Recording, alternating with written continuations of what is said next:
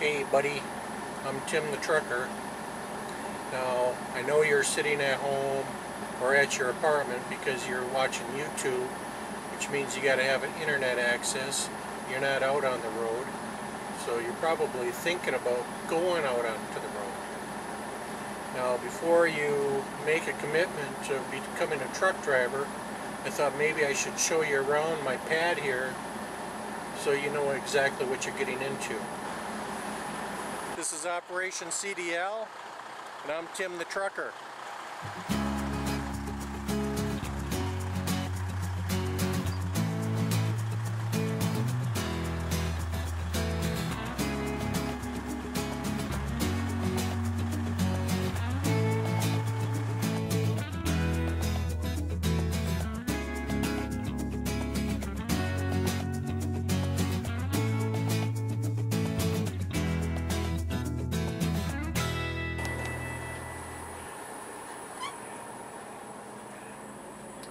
Alright, this is the sleeper berth.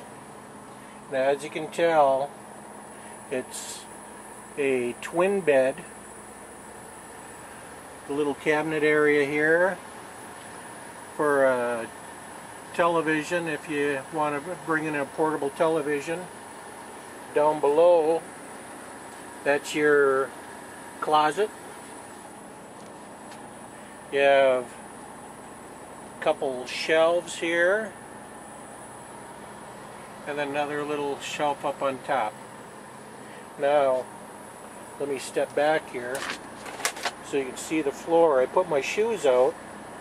As you can tell, I got two shoes in one direction, two shoes in the other direction, so you can see that the depth of the floor space in front of the bed is 2 feet deep and about 2.5, almost 3 feet wide. So that's the only area you have to turn around in.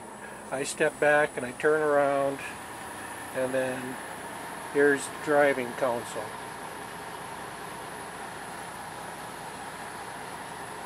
And that's it. Basically, the sleeper berth is nothing more than a closet space. So when you're getting ready to go out and drive a truck, you have to ask yourself, do you really want to sacrifice your home or your apartment and live in a space no larger than a walk-in closet for the rest of your career? You know, it's people don't tell you exactly what you're getting into, and then you want to make a commitment to go through a driving school, and once you have that financial obligation, all of a sudden you're stuck in something that you discover you don't like. And that's why driving schools are so how should we say, not necessarily popular, because a lot of people go through them and then resent it. But you know, they are growing, and the reason for that is people will go through the school, they'll get into the truck, they'll be out there for a few weeks, and then say, hey, this is something I never even expected, this is something I don't want. And when you're talking to the employers out there, you should say, ask them, hey, I have a nice apartment, or I have a nice house, and now you want me to live in your truck. How much extra are you going to compensate me for that sacrifice? Right now they don't do that. You know, the trucking companies, they want to promote this idea that they're giving you a good wage, which they're not. But then they don't talk about the sacrifices that you have to make. They don't talk about you only coming home once every 2 weeks to visit the family for just basically 24 to 36 hours. You can't be a father, you can't be a spouse. You're basically going to be a glorified uncle, somebody that comes in for Sunday dinner once every few weeks, and that's it. You're not going to have a relationship with your children. So you have to sacrifice your family if you want a trucking career, and you have to sacrifice the comforts of a civil lifestyle, because you're not going to have an apartment, and you're not going to be in a house day after day, night after night. You're going to be in a truck just like this one with a twin bed and a 2x3 foot area to turn around. It's, basically it's a walk-in closet. So ask those trucking companies when they're trying to recruit you.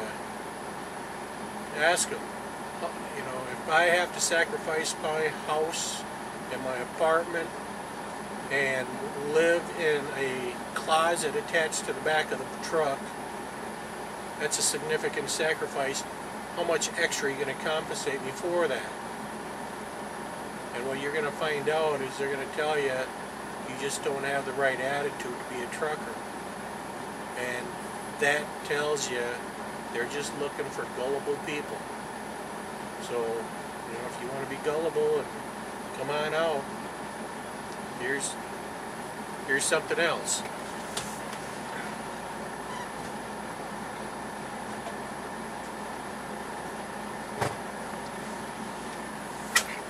There wasn't any bathroom, as you can see in the sleeper, and usually all I do is I step out the door. But when I was working for Knight Transportation, my job was to go out and repossess abandoned trucks. People would start driving them, they'd find out that the trucking career just wasn't for them, and they'd abandon the truck.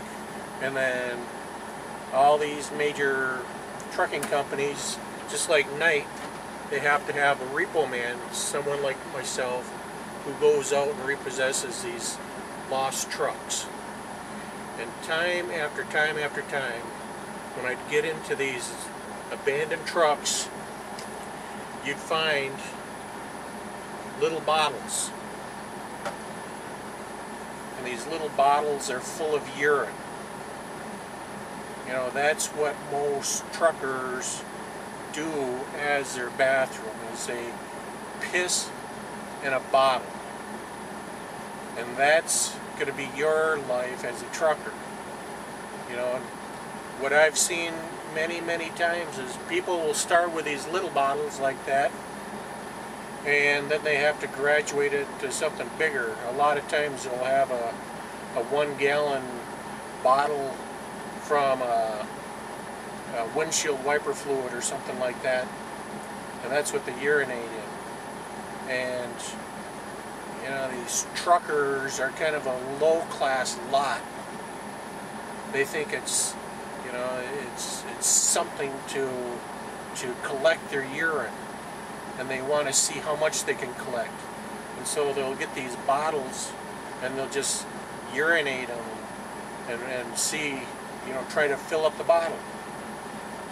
And then get another one and fill that one up. That's your life. That's going to be your life as a trucker. Sleeping in a little closet attached to the back of the truck and collecting piss in bottles. If that's the lifestyle you want, come on out. But if you want something a little bit more for your life, then stay away from trucking.